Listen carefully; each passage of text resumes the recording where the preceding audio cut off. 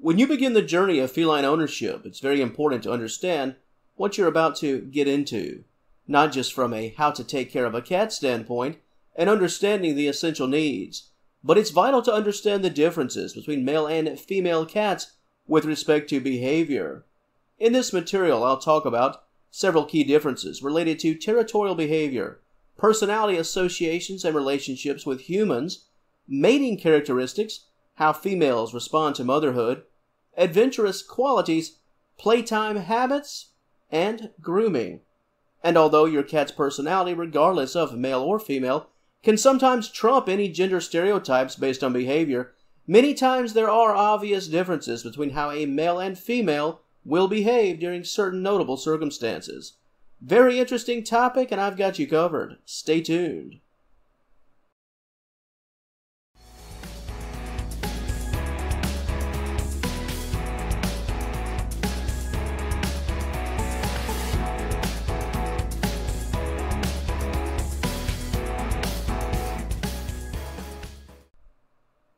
Without wasting any of your precious time, let's jump right into the topic of territory.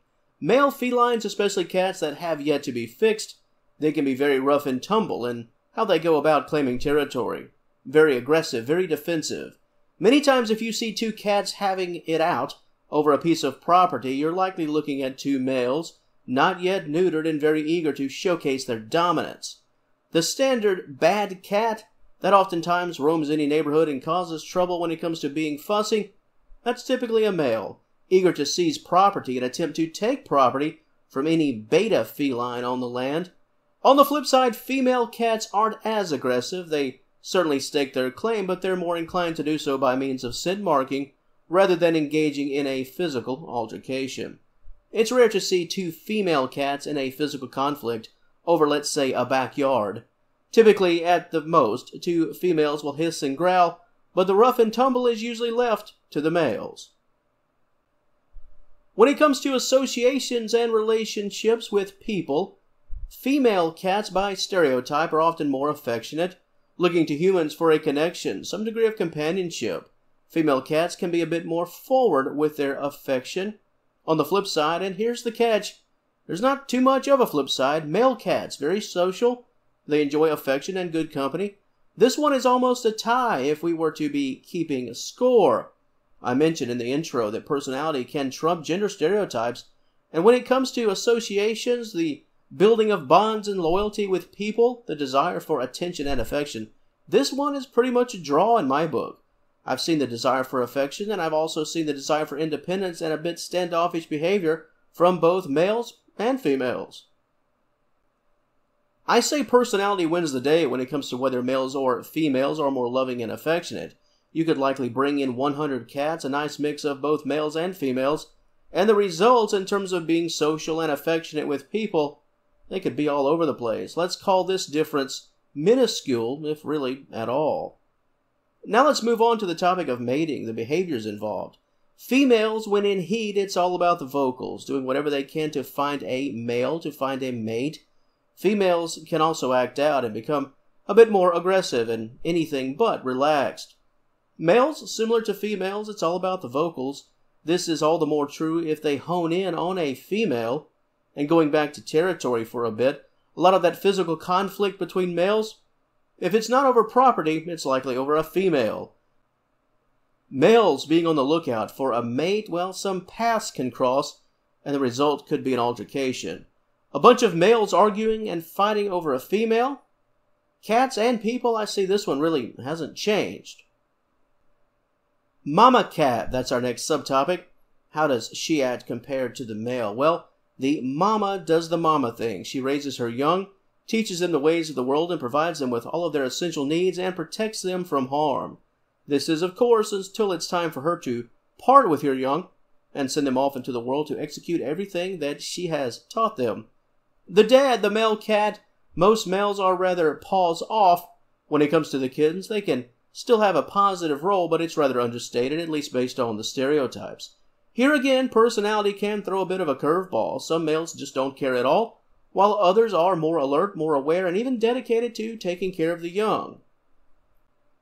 And when it comes to the curious side of life and those grand adventures, male cats just love to let that curiosity take them as far as it can take them. Males are looking for mates, looking for territory, looking to explore anything that has yet to be explored and conquered. Almost reminds me of the human male, let's say a cowboy, the man of the woods just roaming the land.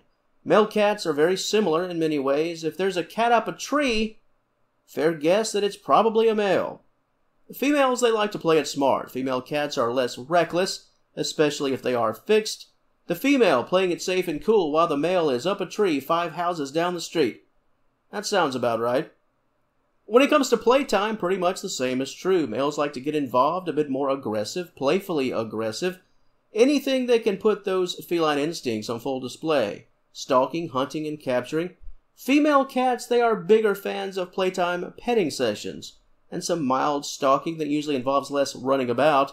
Female felines are more often interested in playing with their owners than going off on their own for playtime. But, here again, individual personalities can at least on some level blur these lines.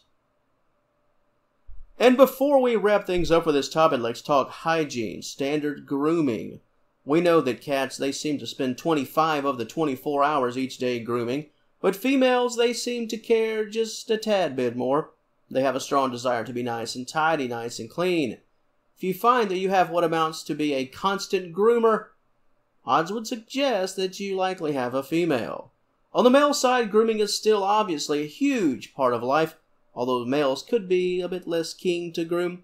Males, they often groom with a defined purpose, whereas female cats, they tend to groom as almost a form of self-interaction, just to keep up those appearances rather than correct a problem. But here again, potato. This is a close one in personality in addition to fur type. Could tip the scales on this one. To the wonderful audience of Senior Cat Wellness, what are some male-female differences that you've noticed during your time as a cat owner? Did you notice some behavioral differences almost immediately, or was it something that took some time to realize? Is there something that is quite different that I didn't cover here in today's material? What about meows? Does your male cat have a soft and squeaky meow, going against the stereotype? Does your female feline have quite the deep voice? Your stories, your thoughts, and opinions, a comment section as always. It's all yours. And if you enjoyed this content, please give the video a like and subscribe to the channel. I'd love to have you as a member of the Senior Cat Wellness family. And until next time, thank you so very much for watching, and I will talk to you later.